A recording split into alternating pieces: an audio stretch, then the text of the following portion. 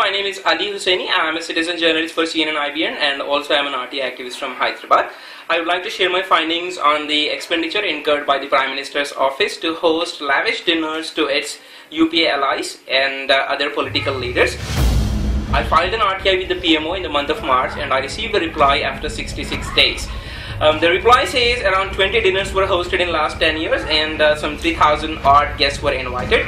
The most shocking part is that the government or the PMO has spent some 1.4 crore rupees on these lavish dinners, and the PMO declined to provide the list of guests citing security reasons. And the PMO also failed to provide the details of tenders released for these dinners and also the minutes of meeting or the discussion details for these dinners. I think the PMO wasted the taxpayers' money to keep its allies happy and to placate its allies. The Prime Minister should answer what was the purpose of these dinners and where is the austerity when thousands of Indians are living below poverty line